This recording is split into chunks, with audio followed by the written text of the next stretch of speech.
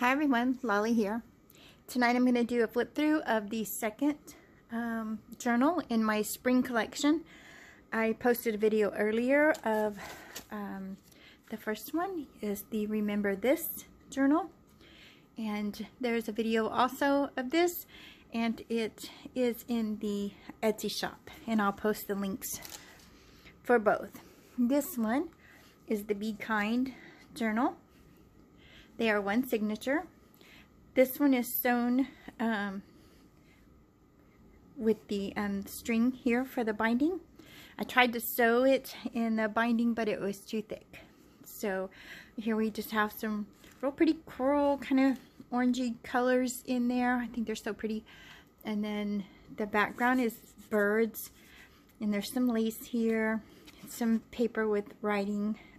Looks like a script on there, and then the little card here on the front that says Be Kind, the butterflies, the little piece, and again with the flowers and the eyelash trim. This is some old lace here on there, and on the back I don't normally do anything so that the journal can take the wear and tear of being picked up and set down a lot. So let me just go through the inside. I want to do a flip through just so whoever wants to purchase this journal can see the inside. So I think we're close enough. Here I have a little button and just a tiny little thread spool I thought was cute just to hang on there. This one measures 8.5 by 5. It's a little more than 5. It's a little bigger than the usual traveler's notebook. It's about 5 1/4. So I don't know where my cousin got this, but I got it for Christmas, and I don't hang it on my keychain, but I hang it right here with my stuff, and it's so handy. And then you just push the button. But anyway, so here we go. So this is a coin envelope. It has been embellished. It's a pretty good size. It's not a mini.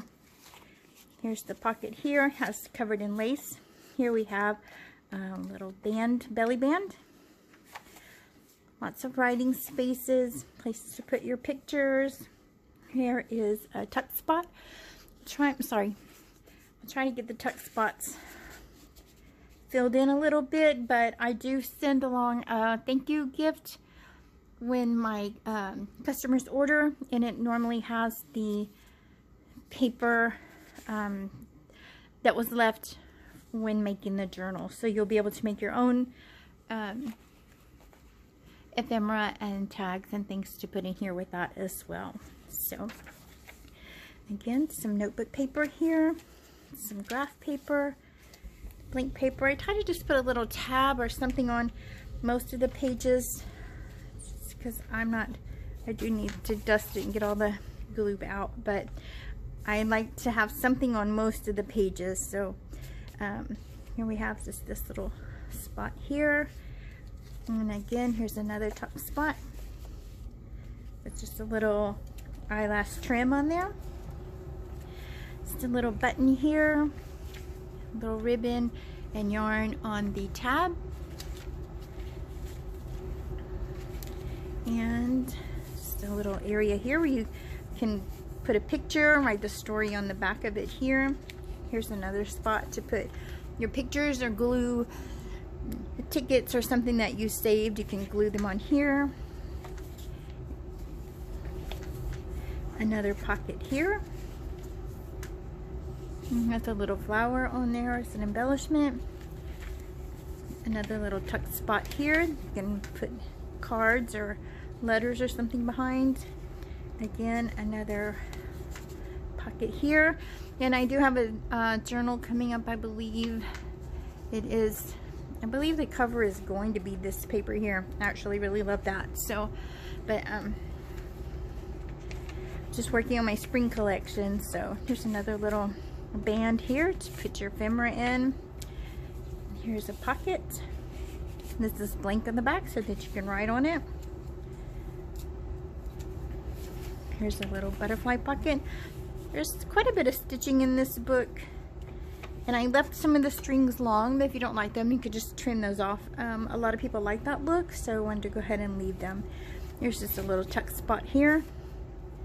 And I tucked behind it a piece of graph paper that I didn't quite get in there. Here's a little tuck spot, and behind that I have another coin envelope. Some blank paper, has lots of room for journaling. There's a band here to put your ephemera behind, and a little pocket right here. Blank pages. This is a planner paper. This is part of the binding that I used for the tie, just to give it a little matching look to it. Here's a little tuck spot here. The yellow and orange paper is really springy. More blank pages to write on. Here's a little tag, and it is blank on the back. And here's this little tuck spot here. It has stitching on each side of it. And again, just the orange seam binding tab. More blank spaces. Lots of places to put your whatever you're gonna tape or glue or stick in the book. So right here is a little flap, but it also has a little pocket, and you can put something inside there. And again, the yellow and orange paper. Here is a spot here. And that's just about it.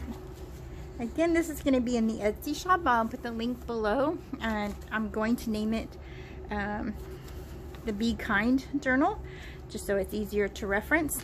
The first one was Remember This, and just more blank spaces here.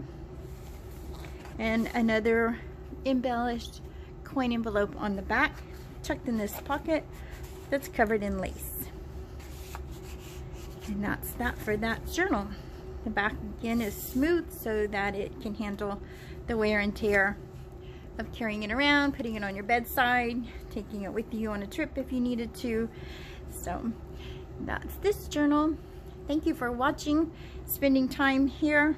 I'll put the links for Etsy below, and on Etsy I'll put the link to the YouTube video. So anyway, I think it turned out really cute. Has a lot of pages in there. It is one signature, but it is very large.